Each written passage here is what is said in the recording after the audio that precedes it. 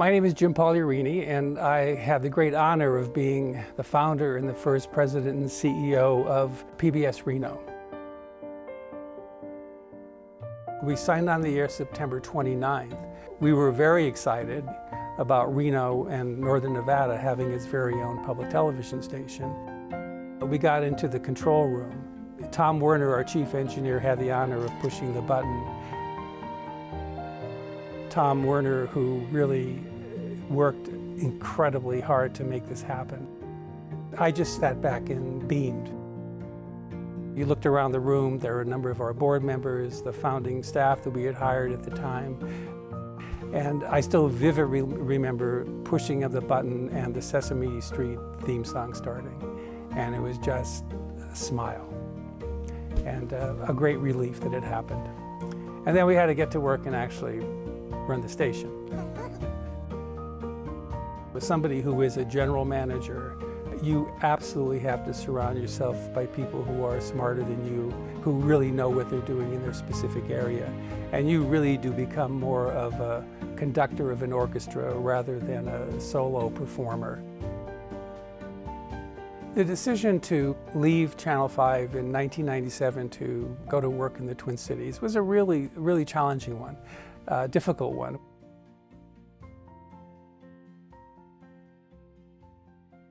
So what I'm doing now that I retire is first and foremost decompressing. And I think after working 40+ years, and most of those years as the head of an organization, I welcomed the opportunity to just have some me time.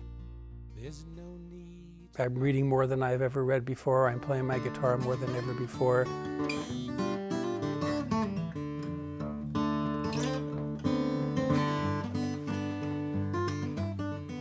I was born in a small town in northeastern Pennsylvania, Wyoming, Pennsylvania.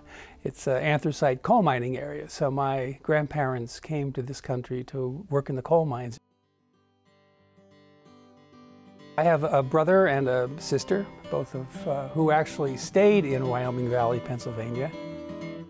As a child, I was very active athletically, but I also had a great love of music, which I continue today.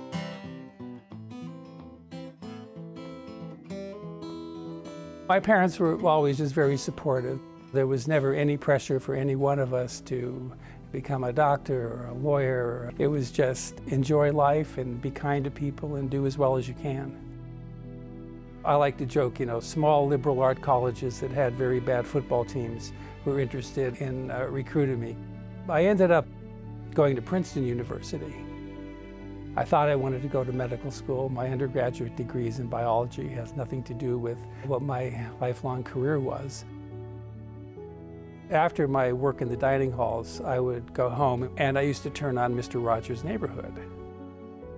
What intrigued me about Fred Rogers was tapping into the feelings and the emotions of children, which is extraordinarily difficult to do.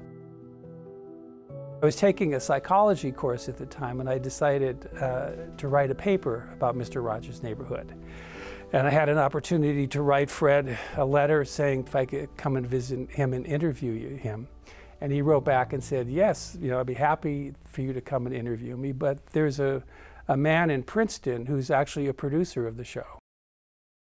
I met a man by the name of Elliot Daly and became an absolute total convert to what Fred Rogers was trying to do, and in fact what PBS was doing at that time in building its children's service. I worked with him for a couple of years, but then decided to pursue a graduate degree in what was then called educational media. In that course at Temple University, I learned a bit about education, learned about film production, television production, and how media can be used to help kids. I was very fortunate to be offered a job in San Jose, California. The station in San Jose was KTEH. It was a 60-day consulting job for $65 a day. The president of the station went to high school with the producer of Mr. Rogers that I knew at Princeton. Elizabeth and I packed up that Pinto station wagon and drove from Philadelphia to San Jose, California for this 60-day job. And then that 60-day job blossomed into a 4-year job in San Jose, and then my move to Reno to be part of the team that built PBS Reno. Part of the beauty of life sometimes is not knowing what you don't know, but having confidence and having really good people around you to help you through it. I don't reflect much on the youth angle of it, and I certainly wasn't any more mature than any other 27-year-old. We had fun most of the time. I mean, work was fun. The founding staff was part of something quite unique in anybody's professional experience. Having the opportunity to be at the beginning of something and being at the founding of something is a pretty special experience.